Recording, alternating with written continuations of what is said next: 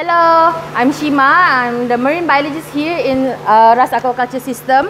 So today I'm going to show you how to disinfect your crabs before putting them in the system. So why we want to do this procedure? Because we don't want the crabs bringing disease into the system. It is very easy to spread, and it is very hard to get rid of it. So to disinfect your crabs, we need crabs, of course, and then water, and then the air bubble.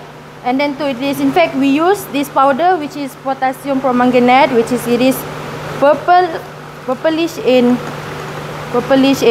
powder.